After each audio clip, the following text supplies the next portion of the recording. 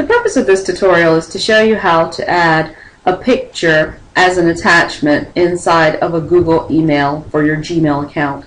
In this particular case, the first thing I'm going to do is open up Firefox. I've already opened my Gmail, and I'm going to click Compose to begin the process of starting an email. If you get this particular message, just click the word Got It, and you'll notice that you have a screen that shows your new message, so I'm going to enlarge it. Regardless, in order to add an image in, you're going to take a look towards the bottom, and you're going to click here to select Attach Files, and it's going to allow you the opportunity to locate the area for your pictures. Mine is in Sample Pictures, so I'm going to double click it, and I'm going to click the image I want to add and select Open.